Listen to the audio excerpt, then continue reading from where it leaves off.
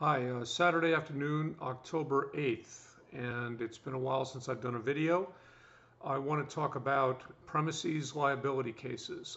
These are where you fall, you trip, you lose your balance, you hurt yourself somehow in a dangerous condition on public property or, for instance, in retail property, like if you fall at a store. I just settled a premises liability case for 1.1 million. That case concerned a curb which was painted the same color as the deck right beneath it. So when you're walking up to it, no one could tell that there was actually a step between the curb and the deck.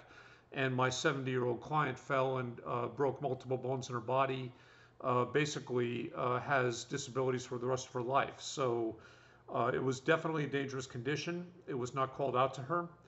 But I want to talk about a friend of mine. A friend of mine was on Facebook earlier today, and basically had hurt herself, had fallen and hurt herself pretty badly, and was and took pictures of basically a hole in the parking lot where she was walking. And she's in Modesto, where I went to high school, and I referred her to one of my friends up there who's an attorney. But I was like, you didn't know that you could go to an attorney, and she didn't. I mean, when I wrote that she should talk to an attorney about this case, she was like, huh?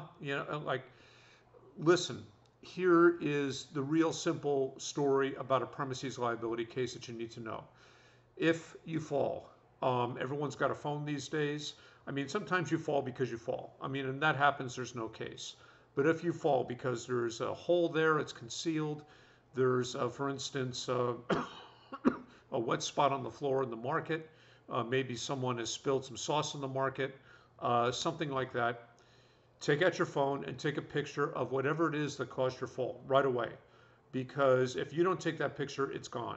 Especially if you fall in a market or in a retail center, believe me, by the time you go back a couple days later to take the picture, it will be all gone. At that moment, on the spot, pull out your phone and take a picture. If you're badly hurt, whoever comes to help you, have them take a picture and have them text it to you, or have them send it to you in whatever app you use to receive photographs. You need those pictures, and then obviously go to your doctor, get the treatment you need. If it's not a serious injury, it may not be worth pursuing. Premises cases are not easy. They are not easy to win.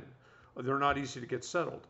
But if you have a good one, like the one I just settled for 1.1 million, yeah, they're darn good. But you need to capture the circumstance or the condition that caused the fall right away.